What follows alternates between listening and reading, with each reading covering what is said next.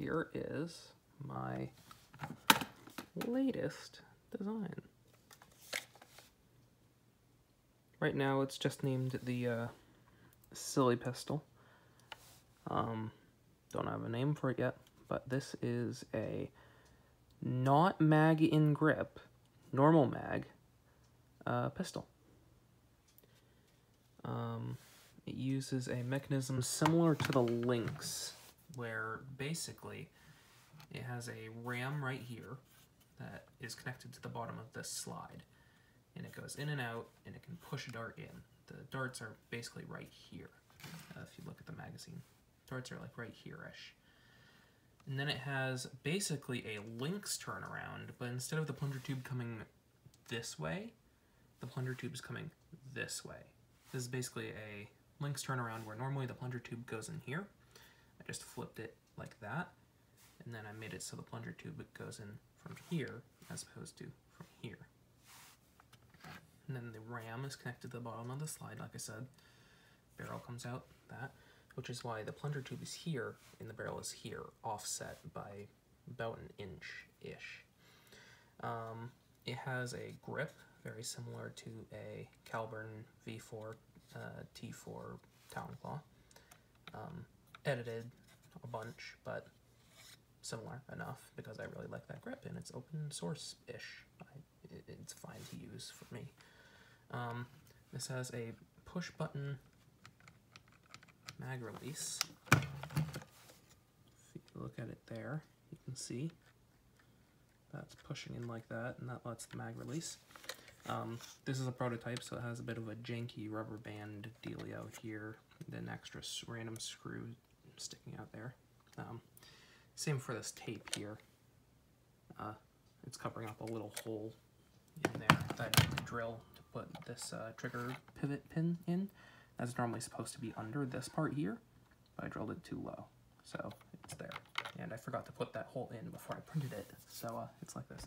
The plunger is basically like a knife finder. It's a printed plunger rod. It goes back, and then it has a sliding catch right here that this then pivots and pushes up like that. And there's a sliding catch right there. This rod right here has a plunger head on the end, goes back, has a catch notch in it, catch goes in, and then you push the slide back forwards. This rod right here stays out, and that chambers a dart up here, which goes into there. And then when you pull the trigger, catch goes up, plunger rod goes forwards, air goes down there, through there, out there. And then the dart comes out real fast. I haven't chronoed it yet, but we're going to do that. I will now bring in the very janky setup I have to hold my phone up. Hopefully it doesn't fall over. Alrighty. So here's the blaster.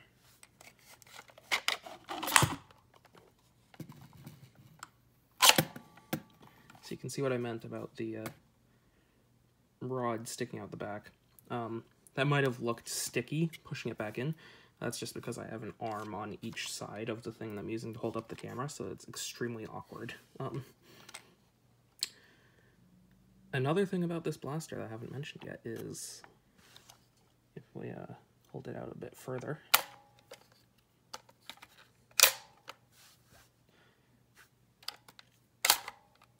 it pivots the Magwell so you can holster it. So you can dump this in a big holster or dump pouch. You can top off the magazine through here, or you can single load darts in through there. I'm not sure if I can get that in a place where you can see it. This also gives you a good view of that ram that I was talking about. So with this open, you can see that entire top of the plunger tube. There's the plunger head. And then if we push it forwards a bit, you can see this block right here is the ram. So if we push this forwards, you can see there that is, and then that goes in there, and then that seals. And you would pull the trigger to fire.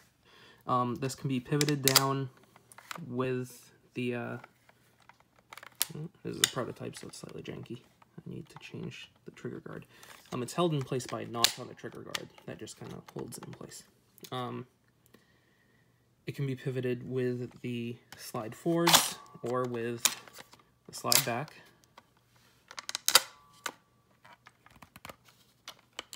There we go. As you can see, I'm not going to double load it, so I'll push that down. And it's loose enough that that can just come right out, gravity drop. There we go. Let's chronograph it for the first time.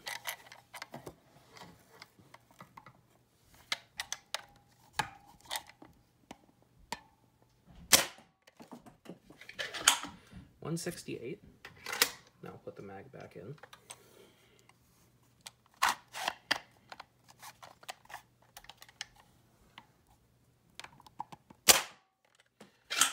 .147. Ow. That bounced back and hit me in the head. 164. 165. 171. 163. 167. Is there a dart? Yes, there is. 128. I think that I double primed that one somehow, because 2 darts just came out the barrel. 166. And last dart is an AF Pro.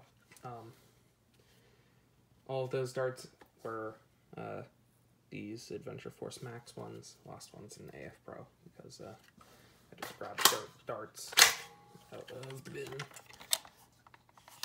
Let's see if I can get a better view of this shot. Wow, look at me, cinematographer extraordinaire. 161. I think that read. Yeah. This blaster blasts really good. So I have some changes to make. I'm going to make this mag release probably slightly longer here and slightly taller, so you can better hit it. I'm going to make it so it uses a piece of elastic right here that probably connects right here at the front of the Magwell and goes along the side and grabs onto this at the end. I'm going to fix this weird little hole here. I'm going to try and tighten up this gap in between this side plate and this beaver tail part. And I'm going to fix up that little bit of the trigger guard that holds in the foldable Magwell. But yeah, this works real good. I'm real happy with it. Real happy with it. Yeah.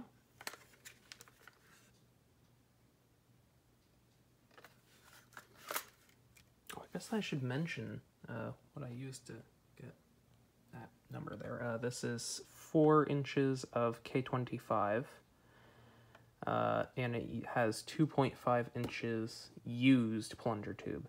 The plunger tube itself is 4 inches long. The amount that the plunger actually travels in is 2.5 inches long, and that's 1.5 inch OD plunger tube, which is the same size as Lynx or Townclaw or Calvin. And this is a 4 inch normal barrel.